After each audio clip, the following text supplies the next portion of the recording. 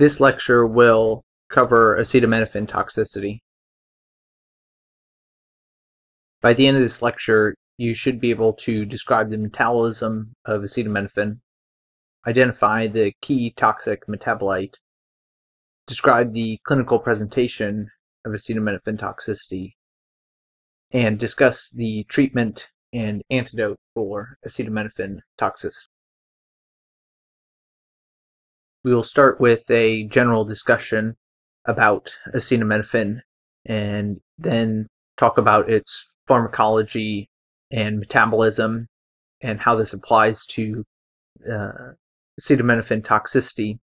We'll then discuss the clinical presentation and finally the treatment for acetaminophen toxicity. Acetaminophen is one of the most commonly used analgesics and antipyretics today.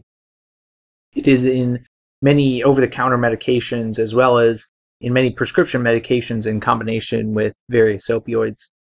Because of this, in addition to acetaminophen toxicity, you must consider toxicity from other medications in acute and chronic ingestions. Many consider acetaminophen to be a benign medication. However, it is the most common cause of acute fulminant liver failure in the United States today.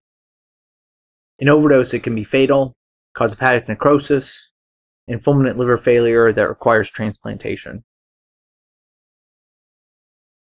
Acetaminophen is rapidly absorbed by the GI tract. 97% is metabolized by the liver, and the remaining 3% is excreted unchanged in the urine.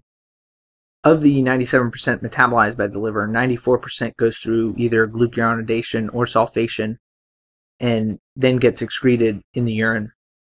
The remaining 3% is metabolized by the P450 system to a metabolite called NAPK. This is the metabolite that causes the hepatotoxicity seen in acetaminophen overdose. NAPK is rapidly metabolized by glutathione in the liver to non-toxic metabolites which get excreted in the urine. When acetaminophen is ingested in large doses, the metabolism of NAPK depletes glutathione stores. When glutathione levels reach 30% or less, the hepatotoxic effects of NAPK begin to take place. Patients with chronic liver disease, malnutrition, or alcoholism are much more sensitive to the effects of NAPK, and hepatotoxicity can be seen in lower dose ingestions of acetaminophen. This is mainly because these patients are deficient in glutathione. The clinical presentation takes place in 4 stages.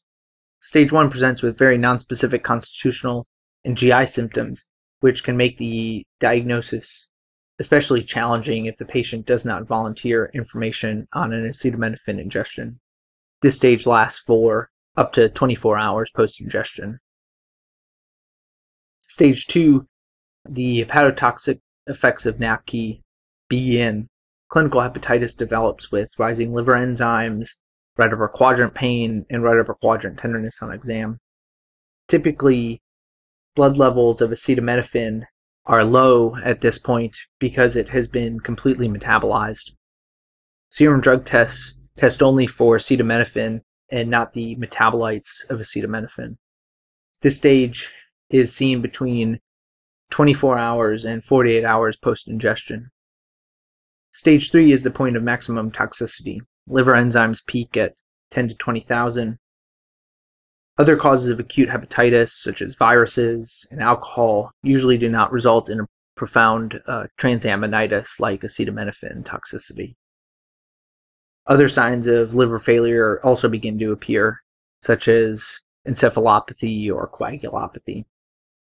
This is typically seen days 3 and 4 post-ingestion. Stage 4 is either a recovery phase with return of normal liver function and no long-term damage, or a stage where patients go into fulminant hepatic failure and can require transplantation. This stage lasts up to 2 weeks post-ingestion. Typically, acetaminophen toxicity takes place in ingestions that are greater than 150 milligrams per kilogram in children and greater than 7.5 to 10 grams in adults. When deciding if treatment with N-acetylcysteine, which is the antidote, is necessary, we use the Rumack-Matthew nomogram. This nomogram is based on the acetaminophen level at 4 hours or greater post-ingestion, as well as the half-life of acetaminophen. Luckily, acetaminophen overdose does have an antidote, which is the mainstay of treatment. This is N-acetylcysteine, or NAC for short. This is metabolized to a precursor of glutathione, which can then be used to metabolize the toxic NAPK. It is 100% effective if given within 8 hours of ingestion, making this diagnosis especially time sensitive. Gastric lavage and the use of Epicac to induce vomiting are no longer recommended, mainly because of the risk of aspiration and causing a pneumonitis. GI decontamination with activated charcoal can be used in large ingestions, and if the patient presents within 2 hours. This is the Rumack-Matthew nomogram. It is based on a level of acetaminophen at 4 hours or greater, and the half-life of acetaminophen. So this nomogram is divided into 3 areas.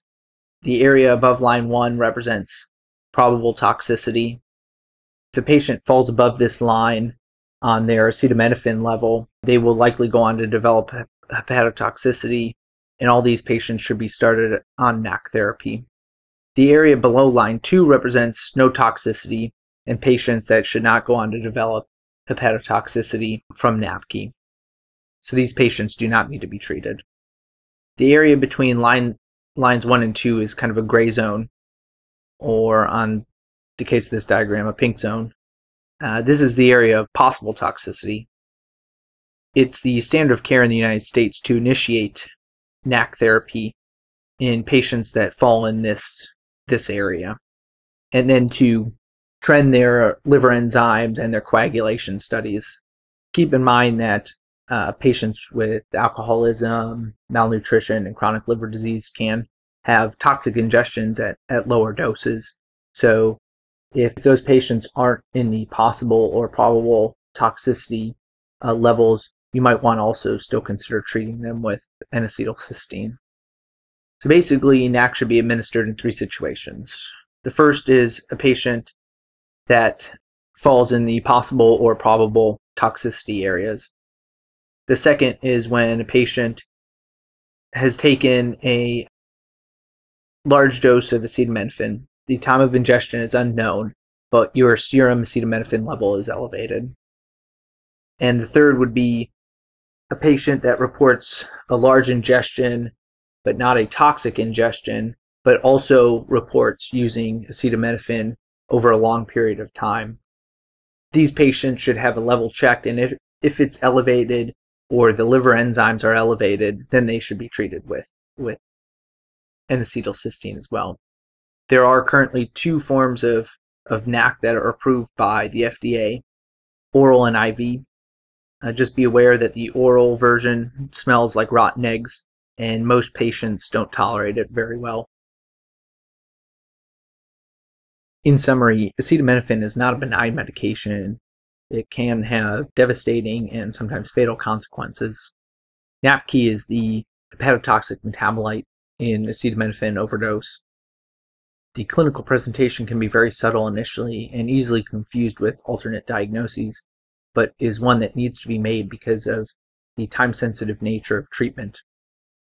N-acetylcysteine is the antidote and is 100% effective if given within 8 hours post-ingestion. Therapy with N-acetylcysteine is guided by the Rumack-Matthew nomogram, so always reference this, and once you have your 4-hour acetaminophen level.